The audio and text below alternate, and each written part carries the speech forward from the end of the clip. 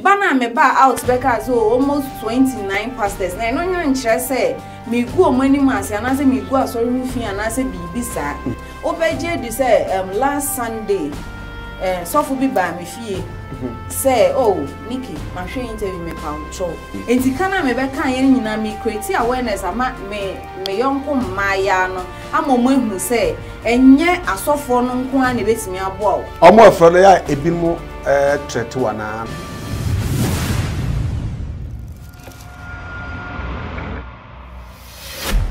Okay, busuya for one Ghana TV studio mediane na Kofi Kapana baba wa Yaa Nikki asabi pimu ha osisi interview no be menene be studio ha ya no the autumn na so say wada na no sa ne manema na ono wa ha yoyi yagin koku anum ti enko ne ngodi nko ne hu sere ne masiti ankasa abaya we dey asa uluku flash bi ni ade asa ni na keka koshishima ma yanketenketi bi ni sa ne manema na ade are ofri hina bai me free baby aba se onim se me din the boss bi tofi udi ba kwa chada kam no boss bi tofi nti tiafe na wo lunch ana se there be ende dada sa boss bi tofi ene na boss be no ende echi twaswe yeah yes after interview no se dey na ekoso I say after interview, a day you be able to Ghana, man. Say Ghana, me number Yaa Nikki. But I dey uncleophobic break. I be Ukraine and come my baby budin. It be say me boa. It be say mama me had the da like a whole lot. Me person me clear air no. Okay. Sir Frank say me tell me so. Me so me nya crack. I'm up for 29 as of 4 there. I'm not denying. But I said, me sorry, them so me rule 50. What I say, because me started as a me sorry, okay. What I say, you see, much na money into na yen ye. It's a sorry in the Makobi pa. And I was only me be dear dance, say, I sorry about who wrote me share so for bear 5. Of course. What I say, and I sorry about one so for you or one corner, sorry, crowd, maybe a program or was sorry near day. Into no, was a gun for a dream your mona, sir. South for one or be program, I'll consume a be about Frank Williams from come. Some American. And it's like, in fact, okay. And then yes, me bet na hanum say chantra to asofo so. Okay. And na me fam pe fame. To say ni ankrofo bi keka no enye fame na me dey pe. Fame na me dey pa interview no beto abontin TV stations bebro 7. And na frame me for interview but menko e san ka me pe fame anka ye big opportunity mami a ka metimi dey nya me fame but menko ye.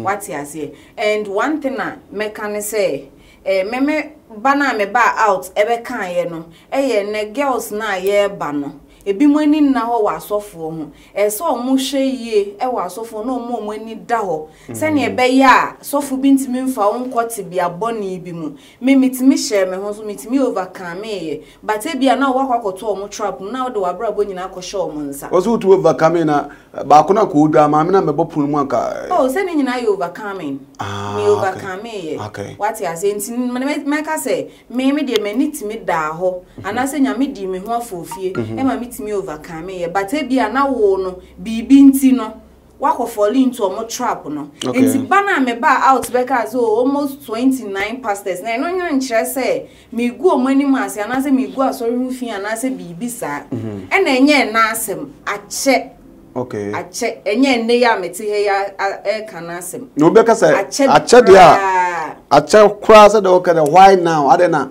now na woka said now I feel na menya opportunity no say na me hwe ne ma ekoso no nso a minim girls bebra ase omugidie nyina wa asori mu nyame beye nti omunya adwuma what I say wako university wako nursing wako school say we otifi onim say odidi asofo echi bompa nyame beye ama ne posting na bane ade but na ni refi ne ho say nyame beye na no ane say ode niema egu bag mu ton ana say ode asi nkwanchen baabi ton nyame adom ba mu a eno so utimi nya sika chen say Woti office anase ya posti wa wo ye adwuma enti kana me be kan ye nyina me create awareness ama me yonko mmaya no ama mo ehu se enye asofo no nko a na betimi abo omo kra no se bi omo timi de ko how bebre mu omo timi block wu nhira ma me nka ne sa asofo ni timi block wu nhira bi kra because sofo bi pel na se ebia be ma bi nso wo asori ho anko be ware wa hwe yi a because also pel nto timi bo etugu enti kwamba no fa so abo nhira say ne obetimi sofo bi kra timi de fa ho hye enkom tro no hu se be ma ikra de omboa me ana se oye demon what you say enti de me kra ne sa sofo no muntimi mwaye what you say nyeso muntimi mwa sorry de say okwa sorry but yensusu mfa ye gidie enhya asofo mu nsusu nka yense mo nhye omo but se opese nyame ba mu a nyame na ase ya yetimi ne kasa o spirit utimi ne kasa o guardian angel what you say utimi ne kasa ema de wo pe o de wakoma so ade to nanim na we put effort into it sa wo kan no mepe iPhone 11 Pro iPhone 11 Pro na sorry them sebi and na sorry them ba se me kodwom na me koton ade a metimi enya sika boaboa no de ayede e de akwa akoto eno na me create awareness ama maya no na sometimes nso so situation bi mu a situation na aba no na esese eba it's meant to come because life no nyankopon wa hyehye ne ma nyina pepepepe enti nyankopon obode emfiti ase no wa hyehye se ne meme no ye be interview enti we enye news ena enye eyi wo soro e wo heaven enye foforo wo soro because ye di kan chekere no wo soro afa na ye chekere no asase so what you say enti so ko situation bi mu a esese ohun se esese situation ne ba na nyame anim onyam so ededi wa achire what you say enti na aba enti ni nyina ka ho na me ka say me ko situation bi mu but na that time na kra create me to me fo enti like me kire me yonko ma ne say like ko situation bi mu esese happen but chain e was a situation na hwede nyame wo ma wo achire enti na ma me be ka asa no na enye se mbegu asofo anim ase and I was a papa Kennedy Agyapong so was starting kika omo nsem expose omo no enti na esa me nso me ba out na me be ka se me nua no me no crow me kra no my victim e wo kwan bi so enti me ani na ho na ye mo hu se omu ntime mmoa ye nsa ba mmoa na nkasa free ya nkasa ye modern bo e na di ye nhira beba Bible na ye dey life guide enti wo kan o Bible say nkoria de wan nkoria de obebo odua Bible say nko obi kunu wan nko obi kunu obi bekunu what you say enti Bible na life guide enya so fu nkwa na kan kire we se oti ase enya so fu nkwa na betimi agina so de preach you and answer de abo mpaye ati ase wa wo tena wo dem read Bible meditate a nyankopon no betie o what you say wo betie ena kra sorry na ye life too much comment ni baby omo se wankasa amohwe wa wo kwasore a emse na wo shatade to asofo no sintudua no sa ne manema no ade a se Frank unim se sa asem no omo ka no me nhada nya obi a me dress yi me ho okay me pesa dress na yi ho enti se me yi me ho abontia why asore dem odwen se me yi me ho abontia asore dem de metimi yi me ho me yi me ho obi o na me akọ asore pen bi obi a we hia me wa asore pen bi a no obe di wo ho dance se me dressing de me dress it decently me da kwa me ka se bibisa ma ka se ye ope wo no ebi o hwe ni kosua kura no tese me need the way say ngetinketi obi nso taste no e na kai comment ni bi nso a onso obi ka se enye aha wo hwe me video kro nim se me kasa what you say about time and say no obi frɛ wa na okasa ebenya effect also say until we can't share our past experience anymore yent me can't share past experience anymore I know see your question ebebisa but mami say commenters ni bi so say adenti na on person ba bubudin cause omoni abrepa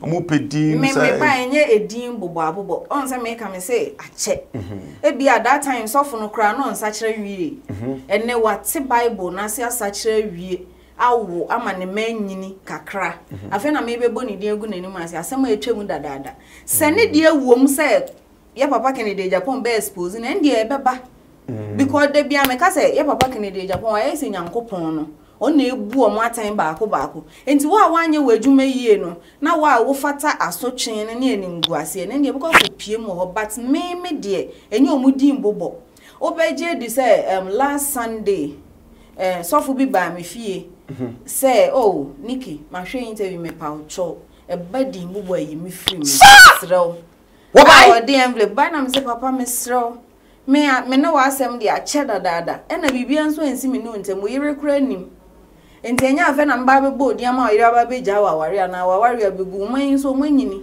omo bani ngwa me enya asofo edin abobo wo se sofo ba ofie no kura envelope say Frank I then out as a honey here me because it was just by the way say enye no wo twam no fa ho I no wo twam no be check upon me enye edin abobo what you see I know so that abobo ndi won oh enye edin abobo me mama se mba be bubo din agi me din enya fame se ne ankofo bi nyim no but me create awareness for youth ne keke ebi so se fame na o pem sa am peso be kan kure fame se ke fame a wahu obi ope fame ana slay queen oba betena ha ka so ton kontom reader on slay queen oba be ka so ton beef da Sir Frank bisa Ophelia ene wo cameraman kokoyi bisa omo se omo mehu me severally wo market ameton ade me mpe fame nya hwe me ankasa na ye wo me star me a celebrity asa on because baby I medru bia me ja bibi and they say true what you say stardom na nyesa wa ba be kasa na bibisa na ye stardom but wa wuti baby you were born a star what you say me your the woman me a celebrity dada enye YouTube na we ma ye star okay and na me like mama kanesa me a star because the me bi obi sunya bi yeah even na dia meton kra show bi nkran obi nso ton bi en na kire se me star okay let's enye film said the more can awareness yes something like also you were exposed kakra guess any other and I am a past experience I am asem dada asem ache and na me oh yeah interview sofo no binimu afrefa apart from baku ya wo say o twem wo say ya mesre ya memum di wa no oh course dear nyame animu ni menya bi pa isa menya bi pa ya frame papa Oma fropa ai and one say me nyina na me nti say na me slim kakra ba o nyina to say me nyina na me very slim to say omo maye omo efu ni bi no nti na mesro ye ketekete na me from ye kakra ka te say ya nti me wo ye na say menya arms na maba obi kra nim say me se obi ba me be kasa ye no me voice no and obi hu say ene ye Yaa Nikki because of bi wo ha me ne ntem tete ye maintain nka biom kra bro be 7-6 years ohun me biem ati ase ha nti eya na waje me number no na wa frɛ Yaa Nikki mi o asemesi na wa boni din nti nya ha like enye fame na me pe na me mpa obi ani nguase na wa betena ha na wa bokwadwo akwasi kwabna sofu we there bi enye no ntia. And as TV stations bear 7 so now. Oh yes, baby, even more than that. What from so say? Omo frame omo say omo tie me interview on YouTube on person me ba omo show so. Omo share that me ba studio no mu interview me. Ade na aka kire o. O me ka kire omo say me nya interested. When you interested say. Me ka kire omo say me intimi. Obi crack as o twa me flight. Ama makọ Accra na me say David. Ade na person obekọ. Me kwa koye den. So kokko kaka won sama wo kai. Oh, na sa se me kan nipa bebre na ate. Nyankopon pese me kan wo ha. E na maka na nkrofo ate. O ka wa wan Ghana. Ai. E na nkrofo ate nti ehu hia se me kokko tena TV stations akese kasa. What you say? No me yesa na che se me pe fame, but me enye fame nti na me nya me so adwuma. Omo afro ya ebinmu threat wa na omo. Oh, me twan tro dia. Manya di obi an threaten me but on say me mu bo din nti no enkrofo suro kakra nti na sa akrokro aya chopa ne akrokro defe me obi o read my adwen hwe say as obi ye papa Kennedy Agyapong kra ma me terms and conditions be a favor me amebu ni na ne sa de no but enye ne sa. Oh, okay. Mene Yaa Nikki na etwetwe nkomo ni na fa the last time the last interview ne ho propro ane hon titie ni de fifure chiriba na wo cheche ni mam said na ebi mo kaso on person put in and ko ba na eje ono so yesa ko ba wimbi enum sa ne manema no ade a anyway yeah mami sa o kunu o ma o family. Oh yes, me o family. Me o kunu. O kunu. I'm na issue by ono so what team and reaction say especially baby na say akasofo no dwa obo kwatekwa united msa ne manema no. On say bi obi o yenyansafo bia be menyansafo bia no say obehu say on say sometimes uko relationship mu na account X ho asema e ye nhye da nye news say me no wo ho no na me ye na ye news what you say de na egu machi ansa wo ba de and de e wo chi asa what you say until he's okay on worry me de me ma papa nti and so for no na me no wo ho na say your baby's daddy yeah na oba wa no yeah minya unya ara na unya ara na unya ara ohwe a oh mi ankasa no menye obi a menije aware ho but a bad dia ono nko ade for any other man dey no but for no ankasa dey mepe ti so obi kase bi a wo obi a sabe bi a wa ho sabe kumasi slay queen bi sa na mane mo shada tena bem ba ko ho anti na ma bisa that question because me hu bibi sa o comment mo bi kase em sa na ma no se Frank ma menka mi bi kakra me camp am won manage ho pa o me camp asin baby am me wono be ma na me tene na so no manage ho pa enti den na be ma bi betimi di ache me because Benz now dem no they are chained and cool. Eza nti den na de bechi me okunu du nkofo Benz a chained and cool.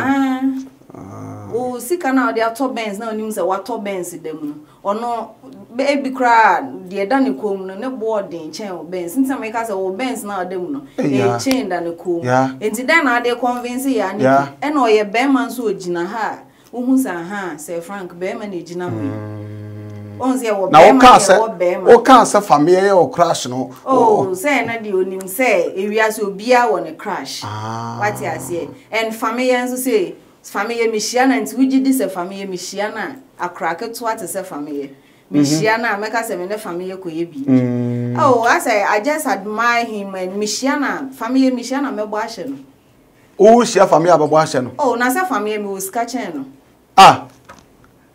yeah ukunu de adwuma Sir Frank I didn't mean disclose adwuma oye but apart from me kunu kra no me was catching wonim ne ntia meka say me bisa so met me produce met me manage family produce met me mas family atro nyuma ma me ma produce ama na ye hate wo krom hanom say e chen ne nwum bi a watro yeah Already asundwe nka ho na Sir Frank ade onim me minnimu na say say there do kan aya anya kasa ne e kasa anya kasa ne e kasa at least bi ani Ghana ha me mintimi mfa number out me met me de obi cross share underground about out ama na ba be yes ya na produce me wa boss be form wa chefe voice nye ya wala ka biza me kola like to be honest met me I don't know if it's family obutumi ayamana brosa na se wan so di hu dance say me metimi aye family amana bro so ana me say omo do di kan me mo demo 4 me family na produce I don't know o de enkoye say no tie nyum no David wan ka se na ogina na aba beto nyum no me ni didie wo ana o de didie na ehwe ana say yes I can wa because first day am hu nenyum family nothing I get no na am say guy we say nka me obi a me ewura okay nka me mama na ye remes ama me na me tua ne ka ana say o say bi o ya under contract so o wie ne contract so onya under contract obetimi aba na me na your contract na maso ni ofana message na yen sorry so na me final words ne say me te ha no na me kasa no Mama has me be expose obi there be me past experience na me ba be kind ma Ghana fo njima no nsi bone na ma obi anso ye mu nhihye ne say me ba be gu nanim ase mama has me ba be gu obi anim ase na mama ha no say me pe fame what you say ya na esikafo ewo krom ha no ye nidi omo ye yi no nkra no na omo kasa but omo wo sika wo krom ha pa no ya hwehwem omu nidi me din de Yaa Nikki obetimi afre me boss bi tofi ba ko pe. Okay. Na sa normally say over sada to be an say. Oh there be me da madam fu bi ase. Ya frimpon. Oh me be interview we no afre me. Mama say oh me da na se kwa me ni aso. Yeah, what do you feel say? Me nka me age but me nyini. But when you onya akra. Me ho na efe. Nyame ehira me wa. Oh late 30s and say 30s there be. Unu late 30s. Oh, me bro. Oh, bro. Me nyakra. When kasa late ayo, late 30s. Into early 40s. Me ho na efe. Oh, early 40s. Me ntimi nka but oh ho baby. Me 30s there. Me say me nyakra. Me nsa. What I say? Me nka me age. Okay. Some kata kai rank ye per small even say. Me late 30s there me twem ho. Cha, and so early 40s mo. Oh, and you mean to mention say me wo middle say me wo early say me wo late too. Yeah, stubborn. Oh, Dave. Okay, now we'll see you from point day. Me say me danase. Okay. Me chia no so ye onhwe no ho yie. E na onhwe no ho yie na onhwe na brabo yie. Nyame de ne bekopa. Okay. Right. Nyame de ne bekopa sa no ose hanmo one Ghana TV so mediane nana Kofi Agyapong but said o kan na dia me so mencha maami ata o Germany Hanover was man chewa o hwe me interviews man chewa de metin masom no be 2 years na me ni dida etima me but the just come out Germany Hanover now and the abrochefo nyina Yaa Nikki so Agyapong aha one Ghana so ye be say share bi